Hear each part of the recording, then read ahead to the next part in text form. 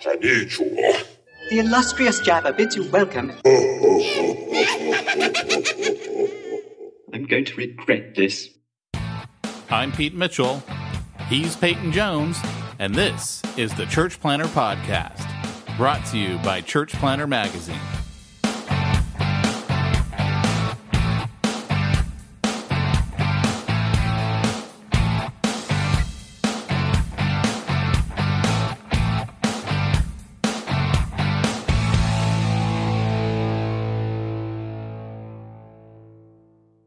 Hey, Church Planter, this is Pete Mitchell. And this is Peyton Jones.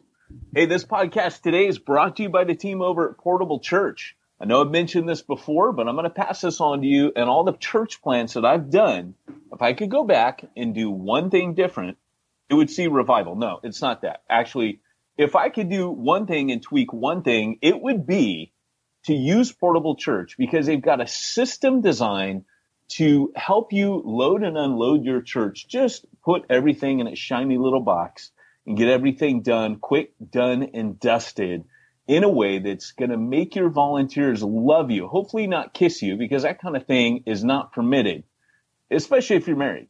But they're going to want to keep serving in your church. And you know what? That's worth the price of admission. So head on over to portablechurch.com and give them a shout. Tell them that we sent you. And this is how we show you that, no, having Peyton do the commercial is not necessarily better. No, it's not. But it has the illusion of being better. It's got the illusion of respectability.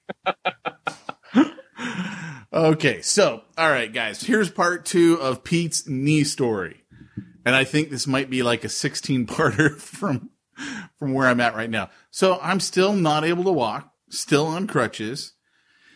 And I needed to, I've been trying to get in to see a doctor sooner. So the doctor who I have an appointment scheduled for, they don't do x-rays. So they're like, you need to get x-rays before you come in. So we'll give you a referral over here, go get your x-rays. When you come in, you got your x-rays.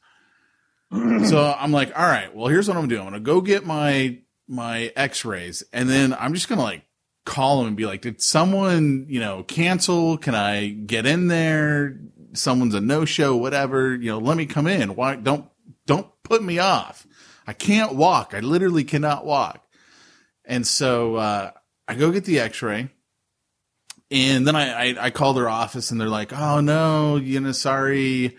Today's a half day for us, and we're taking tomorrow off because it's right before the Memorial Day holiday. And I'm like, great. All right. So I can't get in there to see him. I'm going to call and see if I can get in to someone else. So I do a Google search. Now, here's the problem. I do a Google search, and for whatever reason, you don't really know what doctor to pick. So, I mean, how do you pick your doctor, Peyton? When you're going to go see one? I let Andrea pick him. Okay, that's what Whoever Andrea registers for is who I go see. I do as I'm told. Well, when you got to see a specialist, like the only thing I can go by is what does the public say about you? So right. I look at all the reviews. Yeah. We live in the age of reviews now. So, yeah, man. You read them, and there's always those crazy people who are using all caps and, oh, he's the worst doctor. And I'm like, right. So I was on Yelp, and I'm like looking at, okay, this person has a really bad review on that doctor. And I click over, and all they've written are 1-star reviews on Yelp. Like they must have an axe to grind with everyone. And I'm like, okay, you're out. I don't really care about your opinion. All right. So I'm doing that whole little thing. And then for whatever reason, I don't even know what it was. I probably was trying to find more reviews, and I Google searched the doctor's name. Okay. And you know what comes up? He was indicted last year with 21 other doctors for workers' comp fraud. $40 million thing. His take was like 80,000 of it. And I'm like, do I really want to go see a doctor whose interest lies more with the money than with the patient? So, oh my gosh, dude. Yeah. Yeah. Wow. You dodged that one narrowly. So I haven't canceled with him. Too, and don't want to come to work. What's that? Good thing they're lazy too and don't want to come to work. Right. So then I found another doctor's office, and so I do have another appointment. I haven't canceled the one with the fraudster. I'm just going to call him the fraudster. I haven't canceled with him yet, just in case or whatever. But yeah, so I'm supposed to see someone else. They were able to fit me in a half hour before the other guy, so I do feel like they beat him out. But I still got to wait till Tuesday. So we're still with the mother-in-laws so I'm at the house. So if you hear an old lady in the background saying, "Here, kitty, kitty, kitty," just want to explain that. I was on mute because that was happening. It's a cat. Yes, we had this discussion before the podcast. I won't reveal the entire discussion. But we had some laughable moments in the midst of your pain, which is what we do as best friends. But here's a funny thing. I laid down that the genius of being Pete Mitchell is you don't go anywhere in life you don't want to go. Right? Like, that's how you know you've arrived. You don't leave your house unless you want to. Yeah, because you were like, man, you can't walk, you can't go anywhere. That's rough. I go, how is this different than any other day in my life? And you're like, yeah, but the genius is you only go where you want to go. You don't go places you have to go. You've arrived. You don't have to be anywhere. Yeah, it's true. Except for now, maybe the doctors. It's true. Well, here's the thing, dude. This for me was a real disappointment. So last night, I was supposed to go to shoot night.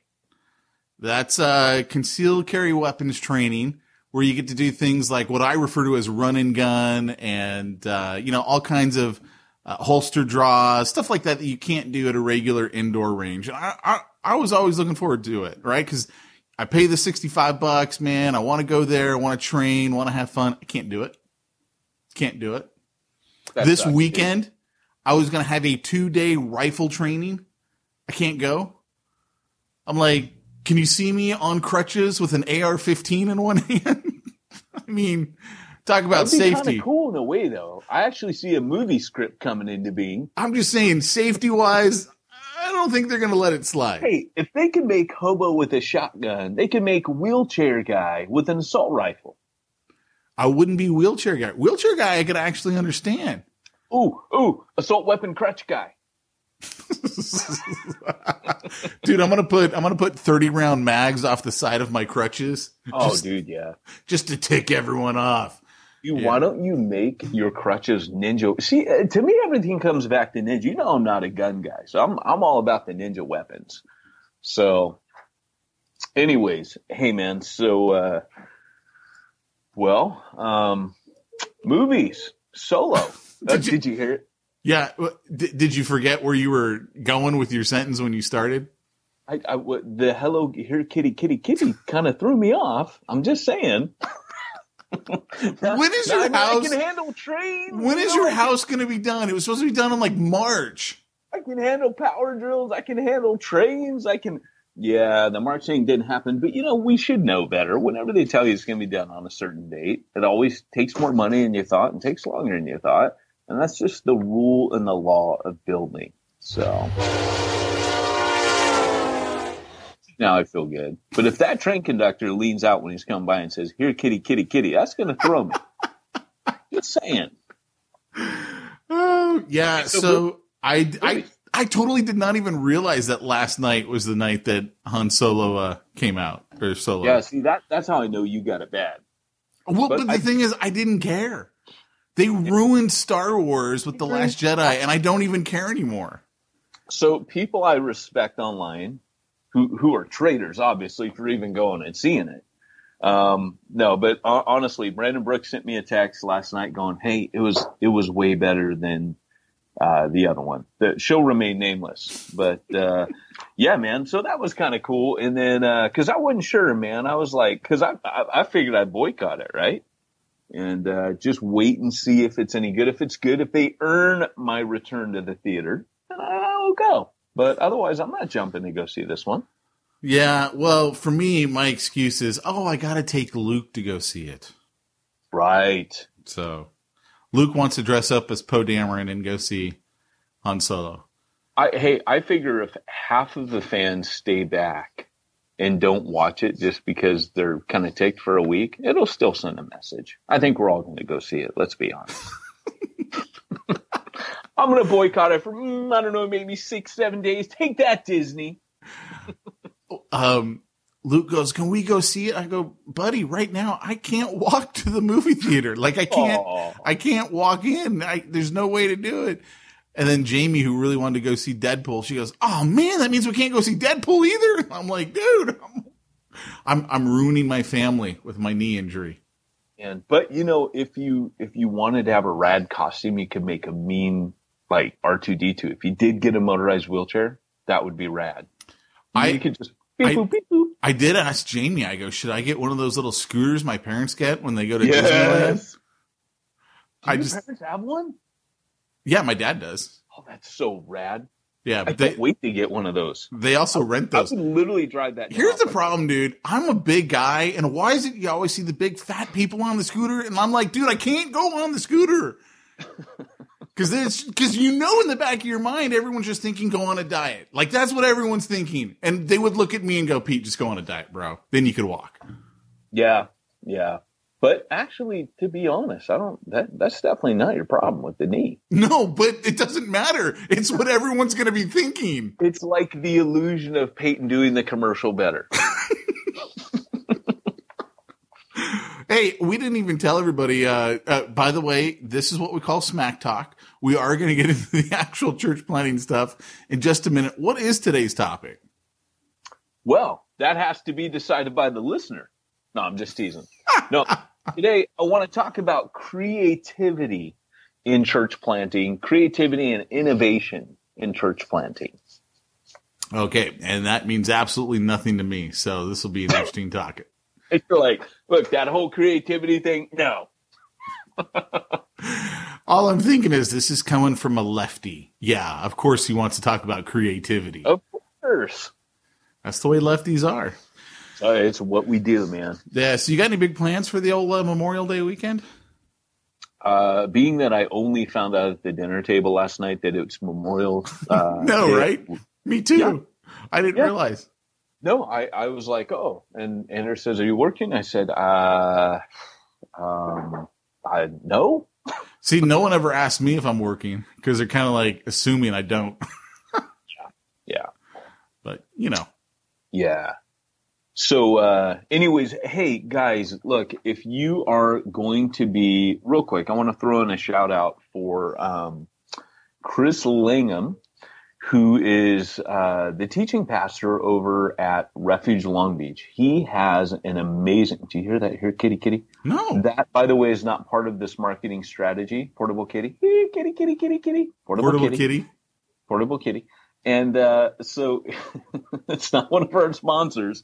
And this isn't a here, kitty, kitty pitch to get you to go to Chris Langham's thing, but it is.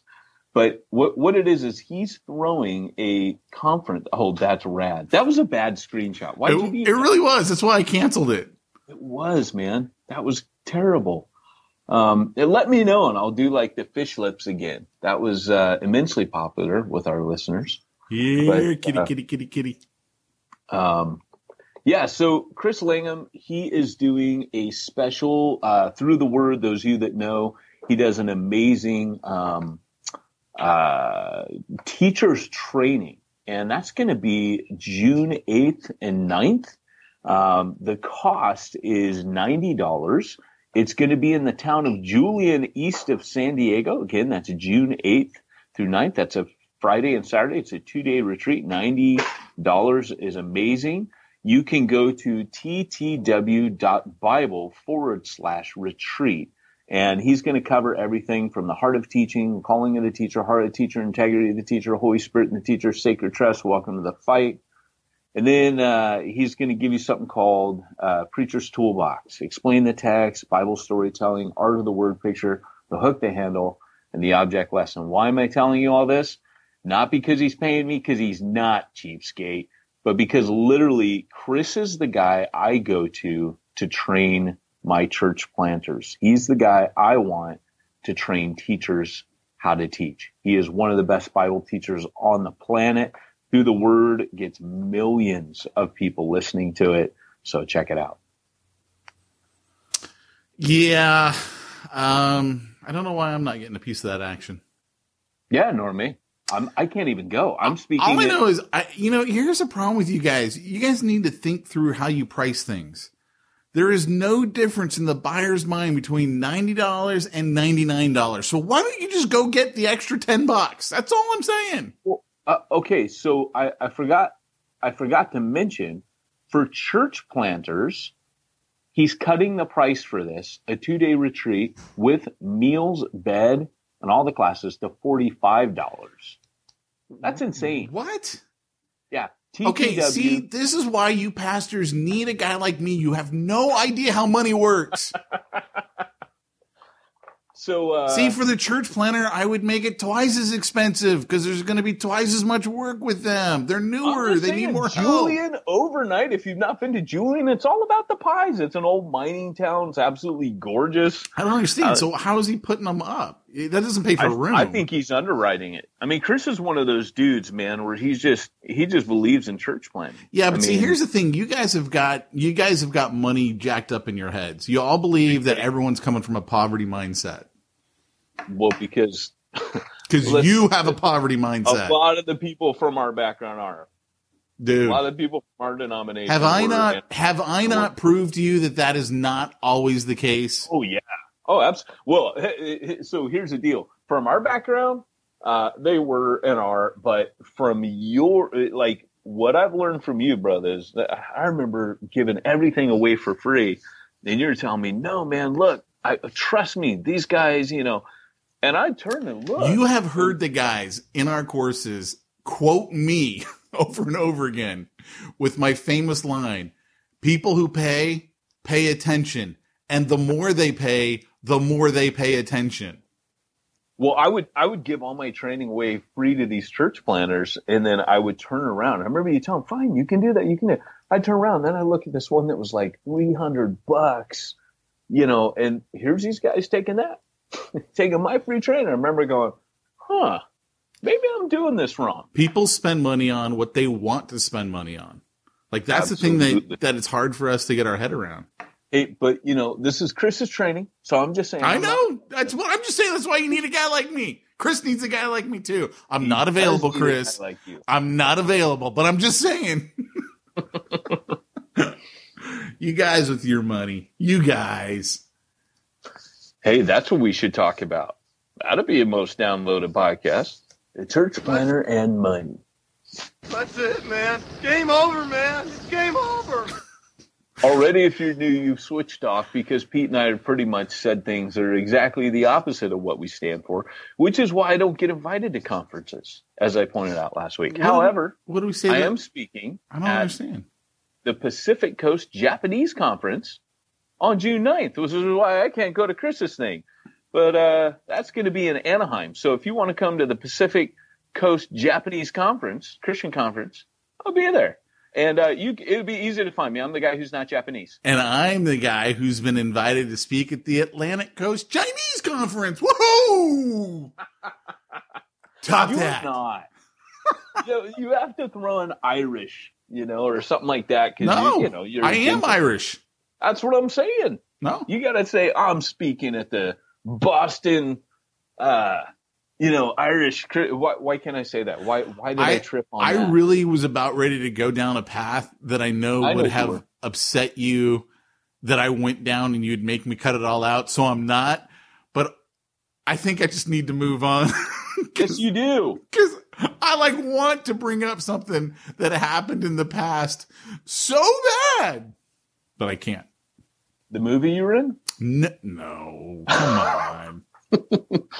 All right, move on. Oh, okay. I think it's time for us to actually get into our topic. Doc?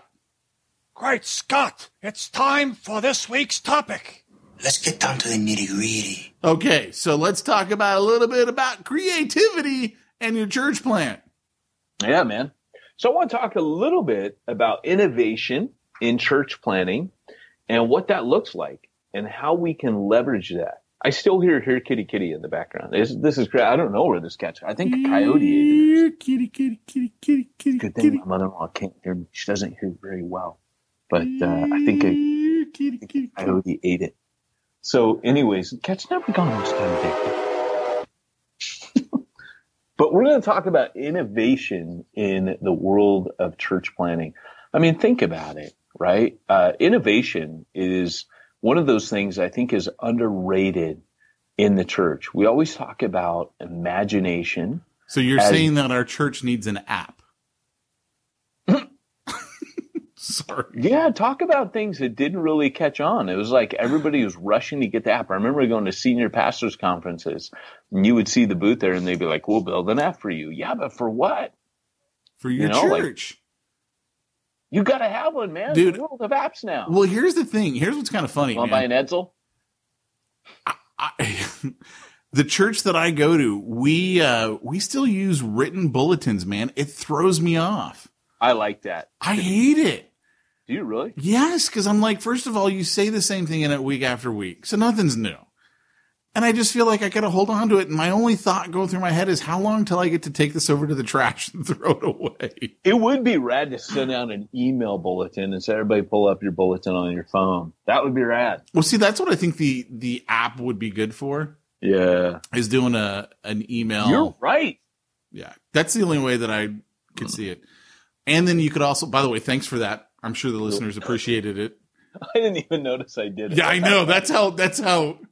Yeah, and this is truly a relaxed kind of podcast. Okay, we're back into the topic. Go ahead. I like where you're going here. No, but I think what you could also do, like if you took the format that we do Church Planner Magazine in, but you could do a weekly bulletin like that, because we can, like with our software, we could publish as often as we wanted, and you could also live stream your service in your own app, in your bulletin, basically. So if they weren't able to attend, they could pop open their iPad, whatever, and watch your service. Well, and I think, yeah, I mean, that's a really good idea. And I think even to the point where you had something innovative, where you basically came together and said, with our church plant, can you hear that now? Yes. What is that? It's my daughter. She's crying. Dude, I can't do this podcast. I thought that was whistling. No, it sounded like crying. Why is she crying? So okay, I'm a professional. I'm just gonna put my head down and keep going. This isn't happening. Like Radiohead, that song "How to Disappear." You're a professional. That's the best. This isn't happening.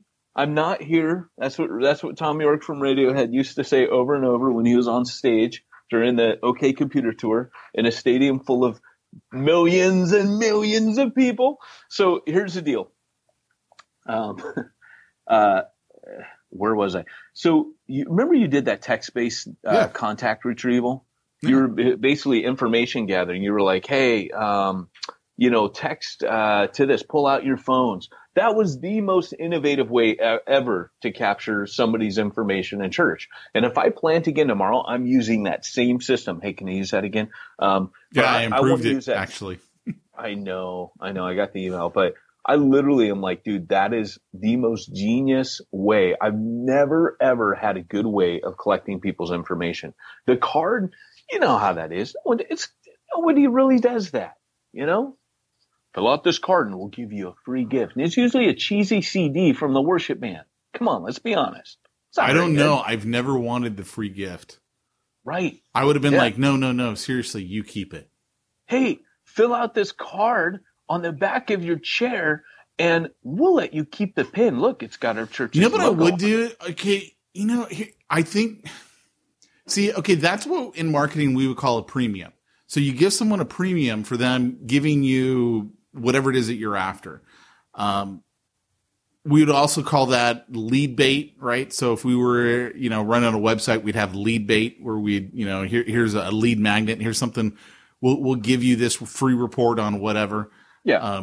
7 ways to ensure you don't go to hell. That could be your lead bait. I'll never forget. And I think it pretty much sealed my doom in the denomination I came from was that time we did that thing. Or like, hey, why the young people are leaving your church, which the young people are leaving their church, but they found it super offensive. They're like, who is this guy? Remember, we even overheard people going, who is this guy? Who does he think he is? Well, not I'm only the guy who's going to tell you why young people are leaving your church. Yeah.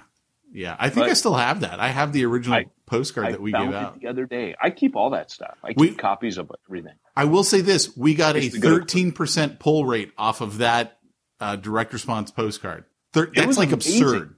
Yeah, I had people mad at me. Which is good, right? They're like, I'm mad, but give me this free CD that you promised. Right. Yeah, it is true. They're like, well, let me listen to it. It was fantastic. But anyways, it's funny. I'm working with this project with a guy named Brad Briscoe. He's an author. He's got a few things out, and I work with him at NAM. And he had us read this book. It was really cool. And he talked about intersections that basically, not Brad, but the book he had us read, where often innovation comes where two different worlds collide. So if you look at like the world of Pete Mitchell and the world of Peyton Jones, that was an example of something kind of innovative where you're like, look, dude, give them a CD, like they're not going to come by your booth. Cause I remember we had a booth. Yeah. And I was like, hey, I want to let these guys know that I'm available for, chatting with them, helping their churches, consulting. And it's a funny thing, consulting. I mentioned this on Banner Brothers. I don't think I mentioned this to our podcast audience, but I've found it super fascinating that for us as the apostolics, we are the innovative branch of the FIST leadership model, or the APEST as Hirsch calls it. Those 5 different giftings of leaders. The apostolic is more the innovative one, because what an apostolic leader is good at is crossing cultural boundaries and finding inroads for the gospel. Some people call him the spiritual entrepreneur. Not sure I really like that, but I like the idea that you are looking for opportunities. But the reality is, when you are, the reason I talk about consulting is because as an apostle, we're outside the church. Not only are we meant to kind of exercise a lot of our ministry outside of the mainstream, but we've been locked out. So what's happened today is we have been asked, the apostles have been asked to come back in to consult as the church is dying. So it might, people hearing that are kind of like, hey, that's weird, man, being a consultant to churches. Not really, because what's happened is the apostle is being brought back in as a consultant specifically because he is outside. If we were inside, we would be on the ministry team, but nobody saw a need for us to be on the ministry team. Therefore, now we're outsiders who consult. And if that's the way we get in to help turn the body of Christ around, then that's what we need to do. I have no issue with that whatsoever. I like it. I dig it. So, but anyways, it's kind of cool that right off the bat, there's 2 examples of how what you did was innovative. I think what we would often think, Pete, is innovation is really just copying someone's idea, though. That's what kind of gets me. I actually have the postcard. You want me to read it? Go ahead. So it's got what we call a subhead. Finally back after 12 years on the UK mission field, Southern California pastor spills the beans. Here's the headline. Free fact-filled CD reveals how to grow your church with young adults. And then here's the part that offended everyone. I actually won't say the name of the city because that kind of gives away the denomination. So, this next Sunday morning, scan the sanctuary of your church and take notice of those that are in their 20s and 30s. Chances are you'll be hard-pressed to find many vibrant followers of Jesus in that generation. As you know from the book of Judges, generational shifts can occur quickly. In a generation, as a matter of fact. Then I better avoid a bunch of this other stuff right here because I don't want to give it away. But just that first 2 paragraphs right there, that was what offended everyone. Because they didn't want to admit 20 and 30-year-olds aren't in their church. Yeah. No, I get you. And it's funny how that brought offense. Like, everybody knows it. I mean, literally the test was look around this Sunday and that we're not reaching people. What we're doing isn't working. And so there is a need very much for innovation. And so here's the deal. If you go back in the Old Testament, you find lots of innovation. For example, We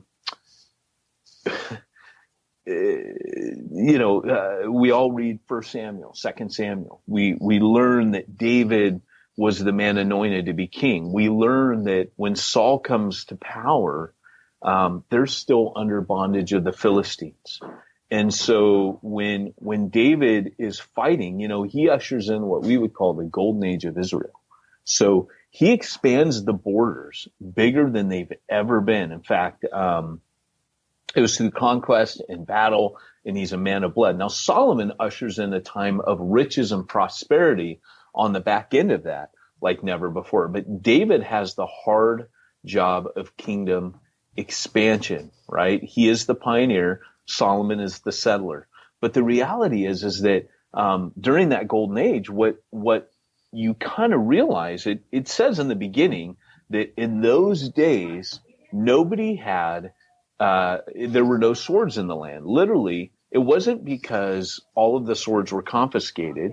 It was because Israel was still in the Bronze Age. But the Philistines discovered iron. So they were an Iron Age people. So that was the reason that they had dominated. They discovered how to forge iron, whereas Israel was still forging weapons of bronze. And weapons of bronze are much, sorry about the background noise here. Weapons of bronze are much softer than weapons of iron. So you look at that, and then you see the portion of the story where David actually goes away into captivity and then becomes a mercenary for the Philistines. So biblical scholars look at that and they say, well, so David became a general in the Philistine, a mercenary general in the Philistines army. Did he recover or learn the art of forging iron and bring it back to Israel? And did that innovation actually help turn the tide of the armies of Israel? So when you look at it, obviously God in the very early days, it would say that the Lord came down and fought. Even David would say that. He's on the battlefield and he writes these Psalms and he says, you came down and fought for us, right? So there was this spiritual dynamic where God would tell him, you're going to win or you're going to lose this one. If you obey me on this, you'll win. If you don't, you'll lose. There was definitely the sovereignty of God and the presence of God and a spiritual component to everything they did. But there was also an innovation aspect to what happened.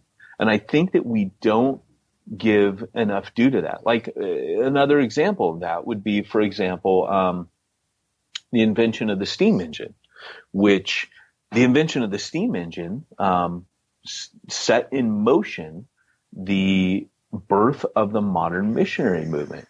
Because suddenly you could, that's when you had like Hudson Taylor and started off with, why am I not remembering his name? Not Adoniram Judson. William Carey, the father of modern missions. William Carey goes there, the invention of the steam engine, boom.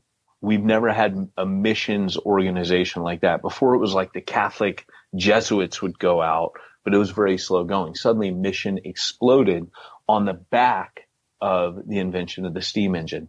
And so, you've got to kind of look at these things and realize that innovation is often the friend of the gospel, not the enemy of the gospel. But again, when we were growing up, we were told that imagination and, dreamers and all that was for losers. That the people who really got ahead were those who were going to work hard. And I'm not going to negate that at all. You have to work hard.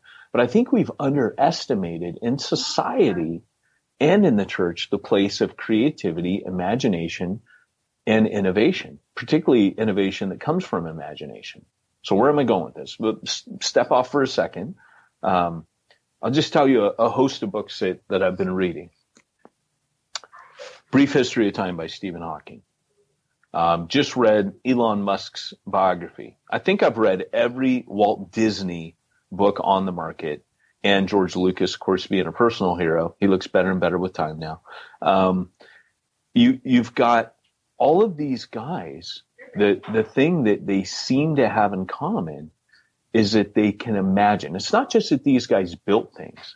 They have skills as entrepreneurs. They have skills as scientists. They have skills as builders. But probably most important, and as I read this book about Elon Musk, what they pointed out about him is he imagines things. He imagines things, but then he has the tenacity to do the impossible. So when he comes and says, I'm going to launch rockets to the moon by this year, and we're going to have settlers on Mars, and we're going to have all this, he actually imagines stuff that no one else would even say was possible. Still operating NASA on equipment from the 60s at the turn of the century, which is, part of the reason Elon Musk comes in and goes, I can do this different. He hits an intersection, right? He has this kind of knowledge. He brings it together with this kind of knowledge, and he imagines things that no one thought was possible. A pneumatic tube that'll take your car from LA to Vegas in 10 minutes. And he's working on this stuff. And everybody says it can't be done. Tesla car, an electric sports car. When he first proposed this, people laughed at him. There's not one thing Elon Musk has done that people don't say is impossible. Walt Disney making feature-length cartoons and then building a theme park, right? He says, I'm going to dig a hole in the ground in the 50s in Anaheim, California. I'm going to build this giant theme park. I'm going to dig a giant hole, and I'm going to fill it with water, and I'm going to sorry about the phone. This is wait for the voice to kick in. Here we go. Listen to this. This is fun. I hear this all day. Listen.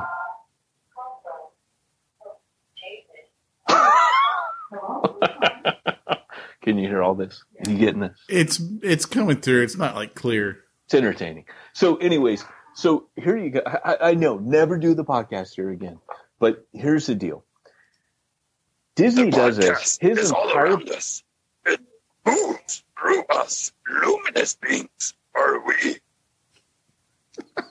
Sorry. So I'm going to try to talk over the background here, but basically his entire board says that is impossible. There's no way that you can ever do that or pull that off.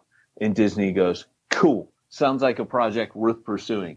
And that became his rule from then on, was unless his entire board said it's impossible, there's no way you can pull this off, then it wasn't a project he thought was worth pursuing. So here's the end result. You got Disney. He's a guy, they call him Imagineers. They're not just people that are engineers. They're people that imagine things that they can do. And so you've got that kind of innovation. All these guys change the world. Stephen Hawking, it was because of his disability where he could no longer. Okay, go. It's getting hard. I'm trying, Pete. I'm trying. You got Stephen Hawking. You want to say something, Pete? Any insight on this, brother? Help me out. Who is that? Is that your wife on the phone? No, it's my mother-in-law. Oh, see, you can't tell mom-in-law to, hey, can you go to the other room? I know this is your house. Yeah. So I'm on the phone with someone yesterday, and she goes, Peyton, would you like some boiled eggs? And the guy on the phone goes, nice. That must be nice. I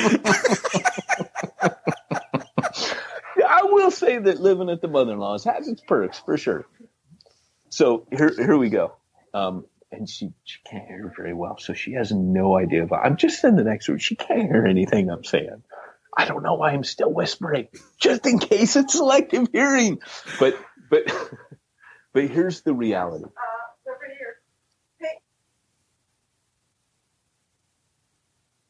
I love that. You went full silent and like did the hand motion thing to like, oh. I just got offered a bagel. So I had to say, we're on the podcast. But anyways, I'm not going to have a bagel, but now it might be quieter. So here. I kind of want a bagel now.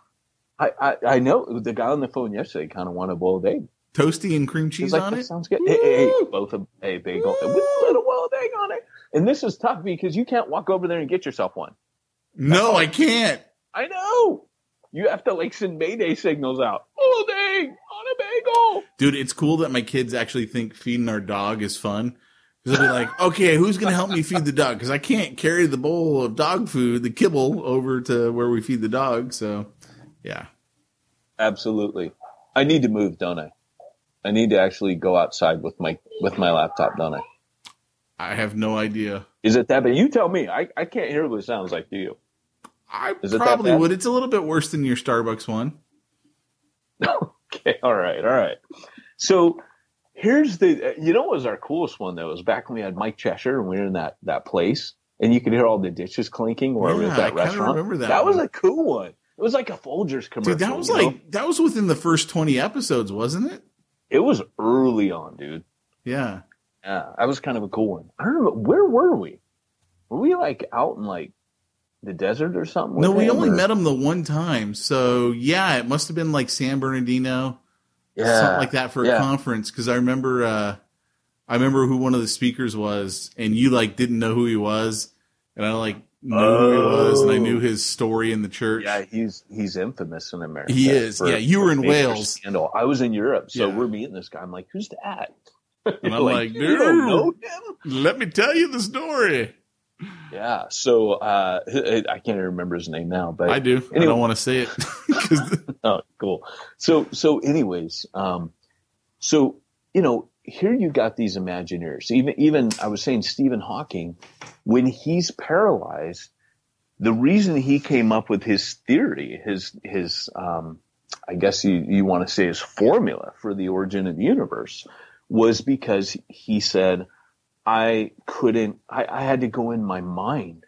And when I went in my mind, I was able to imagine things that I couldn't normally work out in problems. And so he would talk about going into these inner journeys in space. I know that sounds bizarre and weird, but he would say, I'd go on these journeys into space in my imagination. I would travel to black holes and unlocking his imagination and creativity in that brought him to new heights in his ability to scientifically deduce the origins of the earth. And so, it's pretty amazing to me that we see this. We see all these guys that have in common innovation. And when you look in church planting and even times where the kingdom of God advanced, that's what you see. You see where, for example, in the Welsh revival of 1904-05, the whole church service, it changed. They became experience meetings. They would preach, they would sing, they would pray, but they just broke the mold. Like I remember reading about Evan Roberts. He would get up there and he would only do, oh gosh, help me. This computer is going outside. I'm not throwing it. I'm just traveling with it outside. So literally, Evan Roberts would only do what was literally what he felt spiritually led to do on his heart. Can you imagine leading a service that way? What that would look like? So he would get up there and he would wait, and he would start off and he'd say, "Let's pray," and then as the service went, it was elastic and fluid. I mean, that's kind of cool. Can you hear me? I can. Okay. I feel much better out here. But again, Wesley, when Wesley goes out, he breaks everything. He goes, let's go outside and start preaching in the open air. That was an innovation and expansion.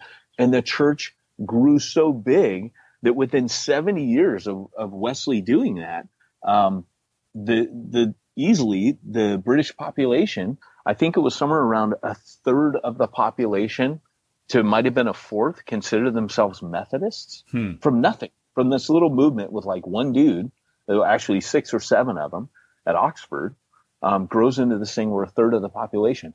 But it was that innovation, that ability to get out of the rut. And so I don't have anything really practical right now, but I think that the reason this speaks to me is because when I started church planting, it came out of this kind of innovation. I mean, it was accidental. But before we keep going down that, explain to me more the guy who just wanted the Spirit to lead the church. How'd that look? Yeah, so Evan Roberts, he would have a meeting, and there would be tons of people. I mean, they were meeting every day. Revival was happening. And he would go there, and they would just start praying. And as he felt led, he would preach. As he felt led, he would announce a song. It was just all very fluid. It wasn't like a set, normally in Britain, you have a set, what they call order of service. So you start off, you pray, Then you have a hymn, and sometimes they call it like a hymn sandwich. That was traditionally what was done in Britain. So you'd have like a hymn, then you'd have a reading, then you'd have another hymn, then you'd have the announcements, and you have another hymn, then you have the sermon, then you have another hymn, then you have the benediction. Oh, you have the pastoral prayer in there in between two of those hymns. And that was a typical church service. And he just was like, I'm not doing that because God's in the house. And things would very spontaneously happen. People would start standing up and sharing their testimony or sharing about, or they would start praying out loud, not all together like at one time. But that was what revival looked like during the 1904, 1905 revival. And these meetings would go on sometimes for hours. But people who weren't saved would walk in, come out saved. In fact, the Western Mail, which was a major newspaper in Wales at that time, documented. It's one of the most documented revivals ever. The guy who started covering it in the paper covered it because of the crowds of people. He actually died on the Titanic, but the Western Mail ran weekly coverage in the major newspaper of the revival. Super well documented. Interesting. Print the sermons, all that kind of, and people were just coming to faith in droves. And the genius of that, I think we mentioned this before, is that, less than 10 years later, most of those men were going to be in their graves because of World War I. Yeah. So it was a very merciful harvest that came before World War I. But again, that innovation, that whenever the Spirit moves, there's always this kind of willingness to kind of burst the old wineskin. So it's like this innovative thing. What Jesus did was nothing like what had come before in the Old Testament. Talk about innovation. Then Paul has the ability to innovate and improve and to change how he does things. Jesus never did two miracles the same. Paul never did two church plants the same. So there's a sense in which we're not constrained. And yet what I fear for church planners is they often come into church planning with this one same model. And they think they're being innovative and using imagination, but they're not. They're just changing the logo. They're just, they've all got the same prospectus. They've all got the same, it's all the same.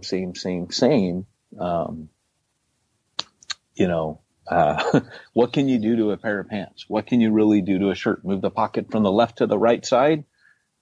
And you look at this like with the history of clothing, it's the same kind of thing. But every once in a while, something comes like a fanny pack. Those are coming back, by the way. I'm only teasing. But, every once in a while, you see a real innovation. You go, wow, like our iPhone. Steve Jobs, another example of a guy who imagined it first and said, do whatever you have to get to what I'm imagining. And that was the genius. That's why it broke the barriers that were set by status quo. And I think we have to have this mindset with church. We need to not have these barriers. Where do these barriers come from? It's what we've come from. And so therefore we're limited by that. If we could approach it and say, and this is what I do with church planners when I'm sharing with them, often they'll call me up and say, hey, I'm going to plant here. Often if they're coming to California, I'll tell them, okay, this is how I want you to think of your church plant. You're going to plant a church, but the one thing you can't do is start and it's funny because I find myself on this talk, I'm sharing everything that I share with Bandit Brothers, because Bandit Brothers is our Vivo course monthly call where we get together, and a lot of this stuff is coming out of that, where we coach them and work with them. But because a lot of them are entrepreneurs, a lot of them are innovators, and they're a lot more open to this. But I just think that we need that mindset with church planting today, to be more imaginative. I feel like I just vomited all over you. Hopefully it was good puke, brother.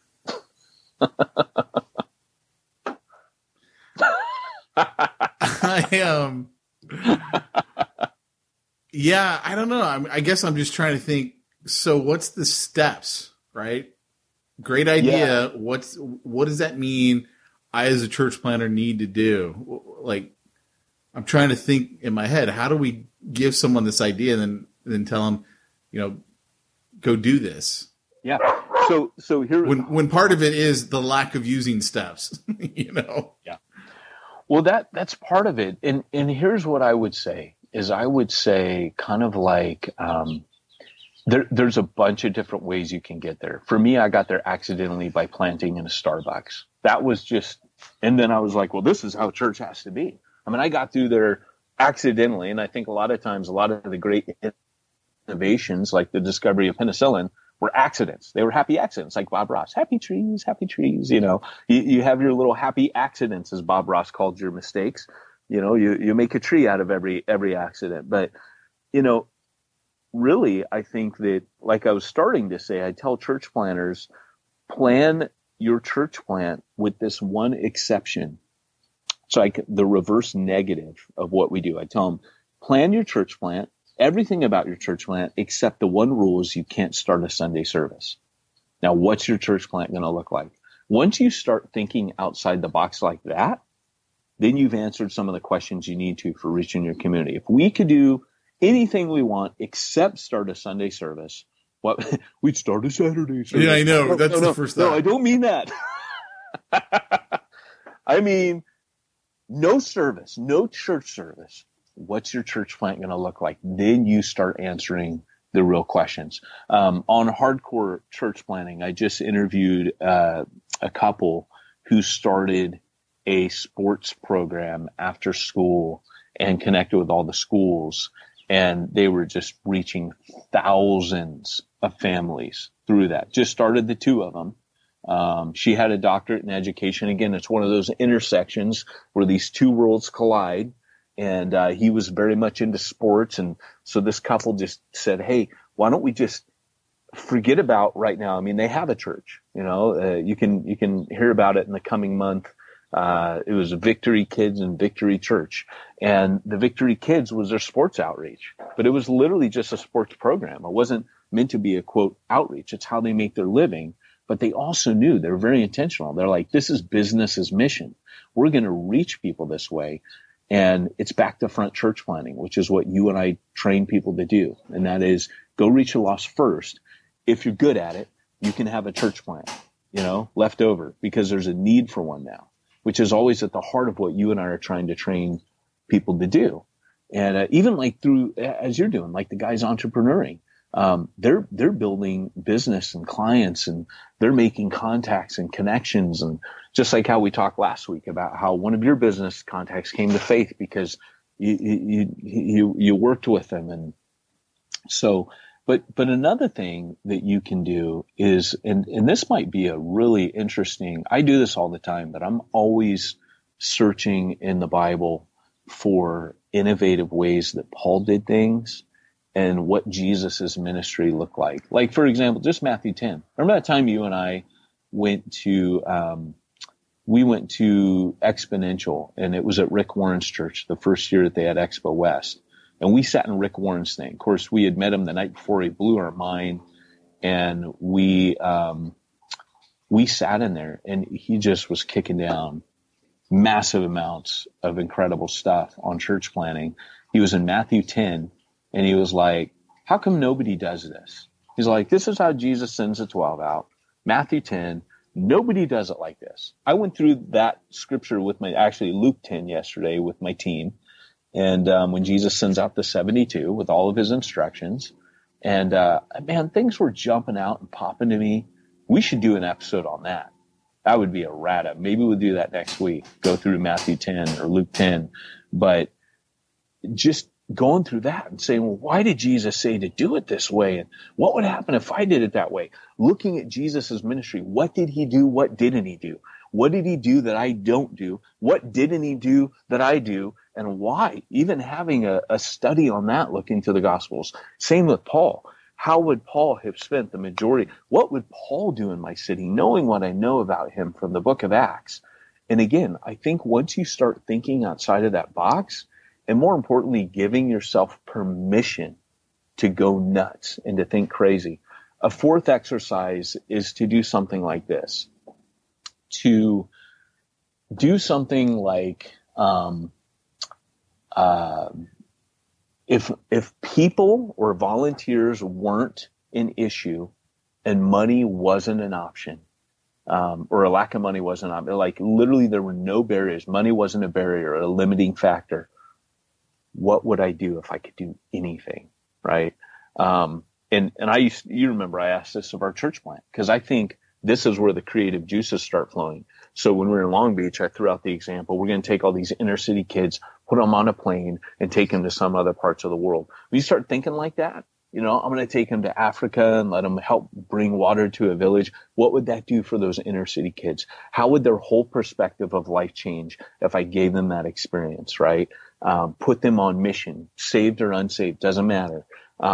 Those kinds of things. And so, I used to call that exercise chartering an airplane or chartering a plane, because it gives people permission to have absolutely crazy ideas. So if you were able as a fourth thing to do, to kind of do that as an exercise, that would also help you start to think with the right mindset.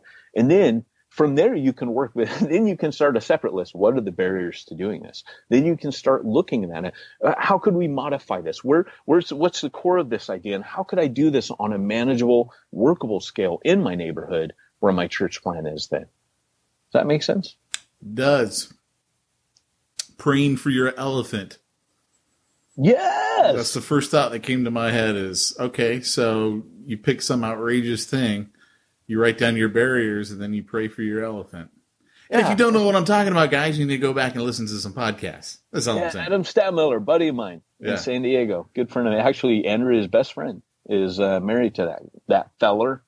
So, praying for your elephant. It's where he just goes, what's a big, audacious prayer that I could pray? Because my prayers are too small. This big giant thing that actually takes faith for you to keep praying about it because it's too big for you. It's that kind of idea. I like it.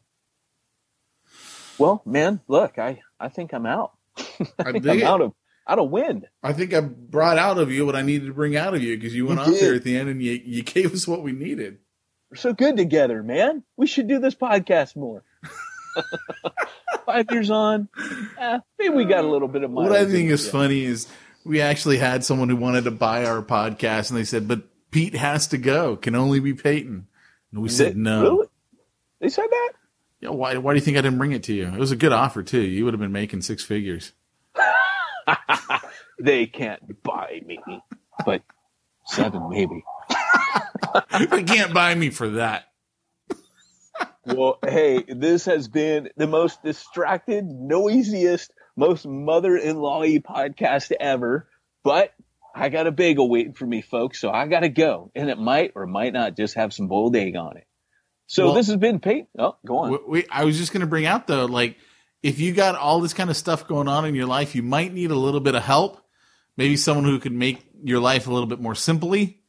My mother-in-law doesn't do that, Pete. Simplify Church? Oh, okay. Yeah. SimplifyChurch.com. And what do they do for us, Peyton?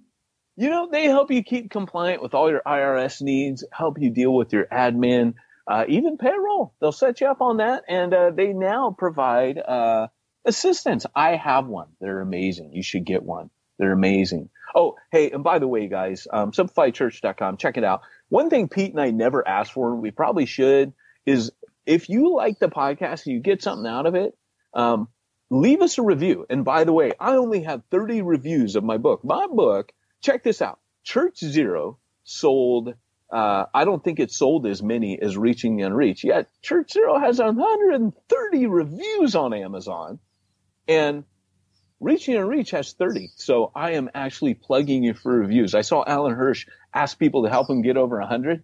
Hey, I'd just be happy if I got over 50 on this book. So if you listen to the podcast, you want to give me a review. I know Pete won't because he's not in it. Actually, I didn't name anybody in the entire book. That was purposeful, because I named people in the first book. They go, hey, you did name me. Pete's in the first book, by the way. I actually named him and his company. But go on to Amazon and leave me a review. He's speechless. He's not going to say anything. You want me to end it? Yeah. Okay, all right. Well, this has been Peyton Jones, Pete Mitchell, reminding you, if you want to reach the ones nobody's reaching, you need to go where nobody's going and do something creative that no one else is doing. Church Planner Magazine.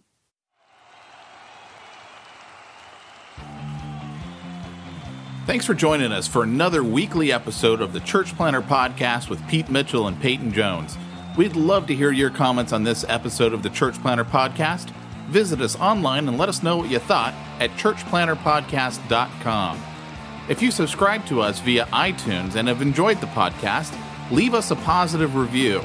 The more positive reviews we receive in iTunes, the more iTunes will promote us to other church planners who would benefit from this show. This podcast is brought to you by the Church Planter Magazine, which is available in the iTunes newsstand or online via churchplantermagazine.com.